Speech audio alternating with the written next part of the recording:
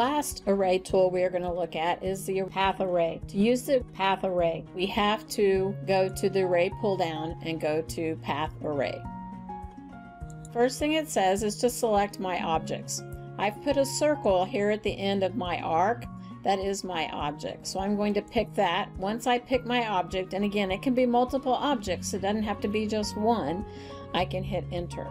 Now it says to select the path curve.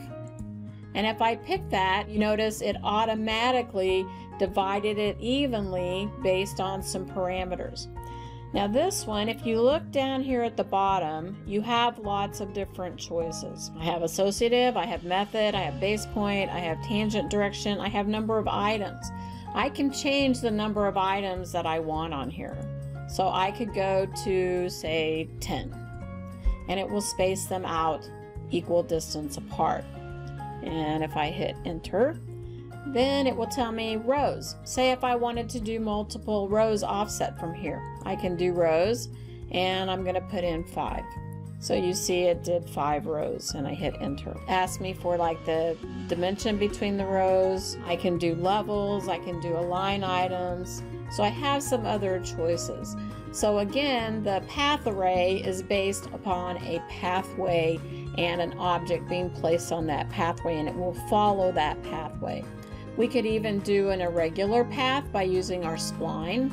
So if I picked just some random points here and did a spline and did enter, and let's just go ahead and copy this circle. Again, once it created this, you'll see they're all one object. So to be able to move them independently, I have to explode them.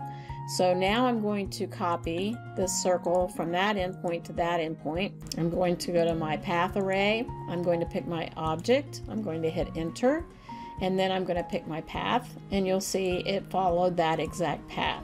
So this can be a very convenient tool if needed to be able to follow some kind of a circular pathway or an irregular shaped pathway with objects. That is the last array tool that we have that we're going to talk about today. So if we go back to your assignment, after you've viewed the videos and read this information, you'll see you have drawing with AutoCAD, drawing the 2 sprockets. If we open that up, again, if you read the directions, you're going to create a subfolder in your OneDrive called 05-arrays. You're going to open AutoCAD.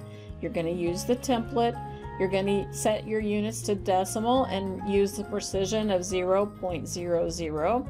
And then you're going to save this first drawing as the sprocket task 1 with your initials. You're going to create these layers with the line type and the description. This one, be sure to include your center marks. We learned how to do that when we did the motorcycle gasket. You can use the annotate tool. Now this particular drawing does not show the center marks. You need to show the center marks. So the best way to do this is to draw your 2 circles, to draw this area here and this circle, and then you're going to use the tangent to attach to the bottom circle to this circle. You'll notice there is a gap here. That gap happens after you fillet these 2 pieces together. So you're going to draw the bottom part first. Once you get that drawn and you get it attached here at the tangent, you are going to use your array, your polar array. This will be your center point, and you're going to array this around to these other locations. Again, make sure you put your center marks in here first. Center marks on angled pieces should always point to the center of a circle in this particular case. So if you do this and you don't put the center marks in down here, when you do the array for these, your center marks are not going to be there, and you're going to have a really hard time trying to get them to go exactly where they're supposed to be. Once you have all 3 of the wings of the sprocket on there, then you're going to come back in and you're going to do this fillet at each of these points. And when you do, it's going to pull it away from your circle. That is fine.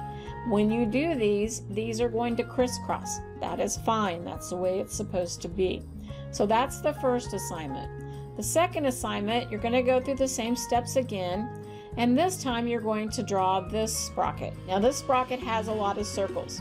The best way to do this, again, is to start with your center circle And always work your array off of a circle that is either at the top, at the bottom, or completely at the side, like these are here. You don't want to try to start here because you don't know what that angle is. You can't start up here on this one because you don't know what that angle is. So you want to start here. Again, as a reminder, put your center points in first thing. You do need to put these center lines in here. When you do your circles, it's going to give you the complete crosshair. That's fine. Don't worry about that. I'm not picky about that as long as you get the center points in there and these center lines. This line that goes out here where the gears are is a hidden line. That needs to be on your hidden line layer. It's best to draw this first and place it on this location. Then you will need to count each one of these gears, and that is what you're going to use to do your array. When you get done, if you have a huge gap between here and here, then you did something wrong. If they are overlapping, you did something wrong.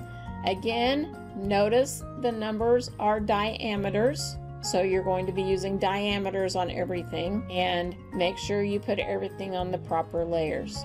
When you get done, you are to submit your AutoCAD files. Make sure you submit them both at the same time, and here is the rubric for this. So if you have any questions, be sure to let me know. If we go back to the assignment page, you will see that you have some review questions over the polar, rectangular, and path arrays review. So make sure that you get those done. One other thing I want to remind you of, we will be having a quiz coming up, and here is the study guide for you. Again, I don't tell you exactly what's going to be on the test, but these are definitely items that you should study. The date of the test is still to be determined. The next part that we will look at is going to be hatch. So we will do hatch in the next class. If you have any questions, be sure to reach out to me. Have a good day.